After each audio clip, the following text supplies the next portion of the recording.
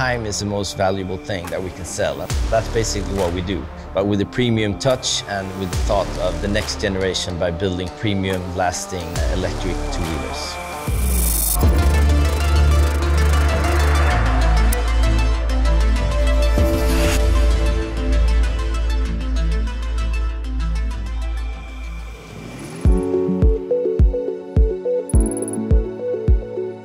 I would say that the biggest difference between Cake and other brands is that we create products based on sustainability.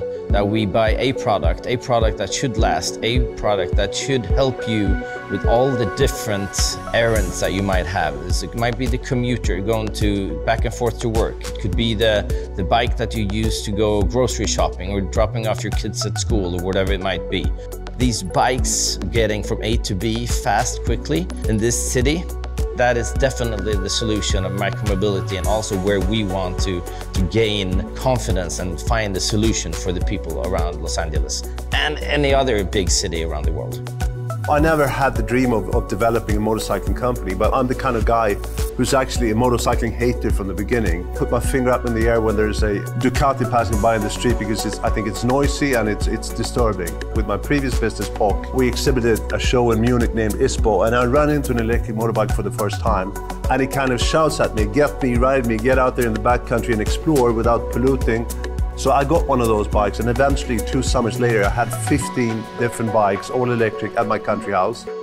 Since 20 years back, Stefan and I, we know each other. He called me out one day and said, hey, I just founded this company called Cake. And I said, oh wow, you're gonna do cookies, or what are you gonna do? I was like, no, I'm gonna do electric motorbikes.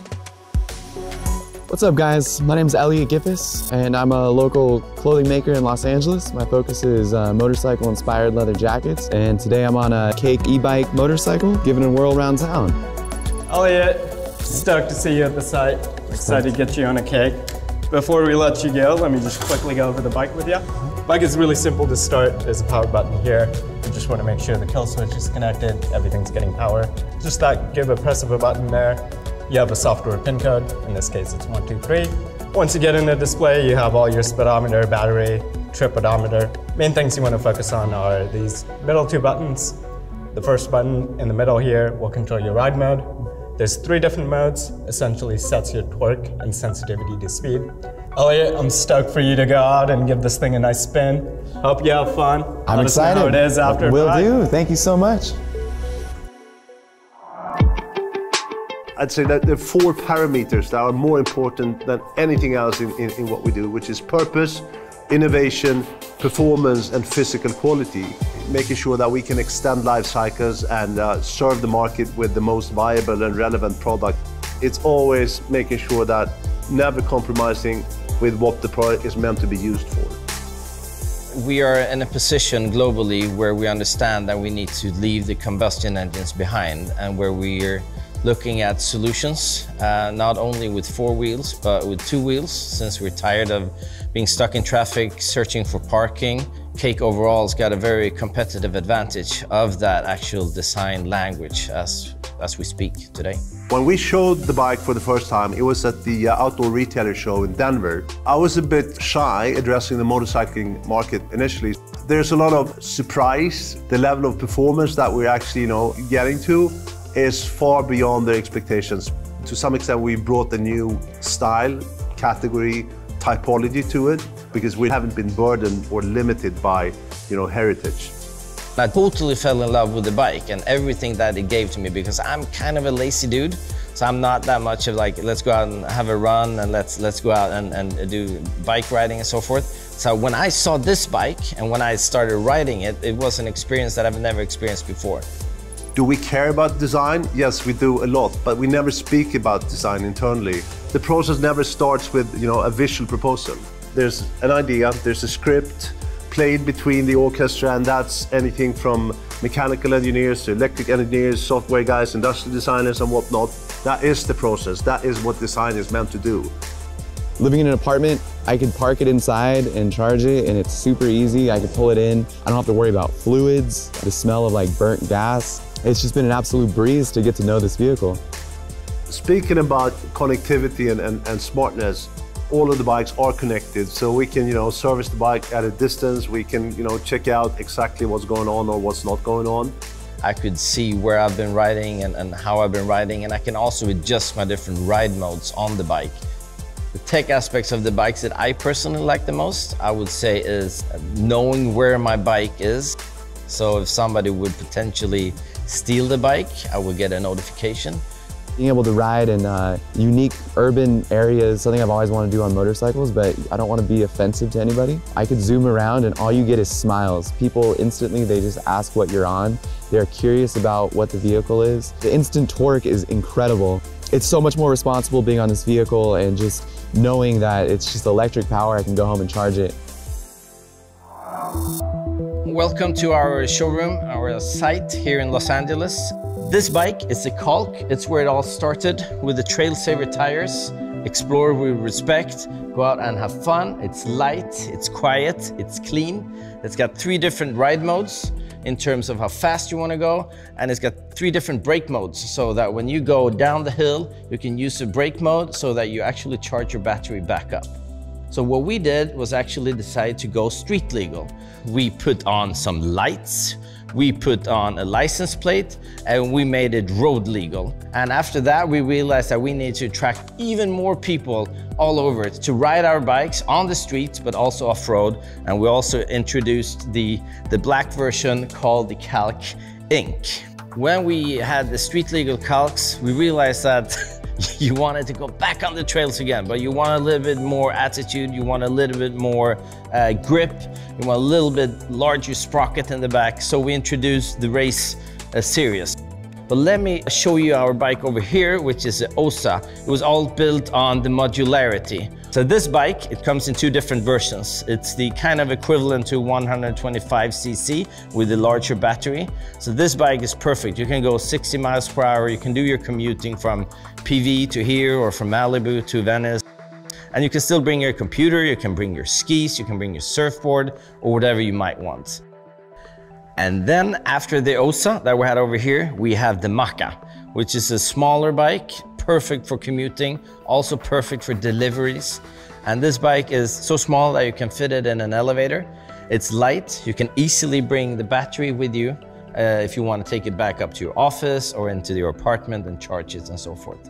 This one comes in 2 different versions. It's a Maca Range and the Maca Flex. Over here, you can view a version of the Calk bike that is called the AP, the anti-poaching bike. So where 3% of our revenues go to helping endangered species. What's better than catching the poachers in silence? We have tested this in Africa, so we can be out in the natural parks with these bikes in silence. We can catch the bad guys. They don't hear us coming, and we can have batteries powered by solar power in different areas around the national park. Here we got the Work Series. We're looking at them. It's based on the same platforms, the Maca, the OSA, and the Calk. They all have adjusted software. They have larger batteries, and it's made to last even more, if that even is possible. Still with the whole concept of bringing your stuff, charging your tools. It's kind of a huge power bank on wheels.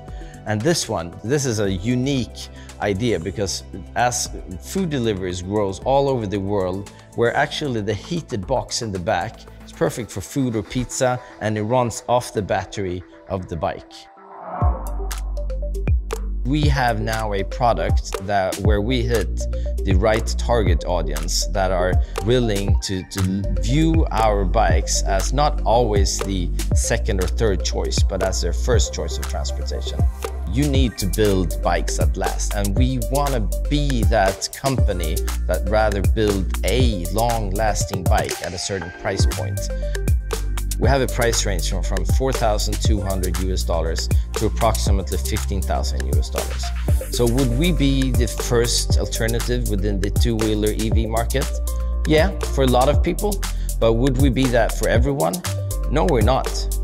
All of those challenging moments where we can really test product is super important to us. The colleague of ours, Sinje Gottwald, who's our business-to-business sales manager for Germany, she said, "Hey Stefan, I have this idea of actually riding an electric motorcycles from Barcelona to Cape Town. What's your take on that?" I told her, you stay on the payroll, you make that happen, because the experience from that is going to pay off like nothing else. If you would have asked me 2 years ago, I wouldn't even think about using our bikes to do anti-poaching and protecting endangered species in Africa. And I would definitely not think that I would be riding around just for the fun of it without feeling guilty. I think one of the big surprises I didn't really think about when I first entered in this journey with Cake was how quiet it was and the potential wins with that. I have a very sensitive puppy, and the beauty of Cake is, since it's silent, I've been able to actually ride with him a little bit. Besides just being the cutest thing, it's just such a rad feeling to be able to ride with my little guy. I don't think I'm completely ready to trade my motorcycle all the way for an e-bike, but in addition to, I think would be my best conclusion to that. This is the perfect step into the future. People ask me, so are you selling electric bikes? And I'm like, yeah, maybe in one way, but what we do is we sell time. In California and especially in LA, I think time is what most people would want.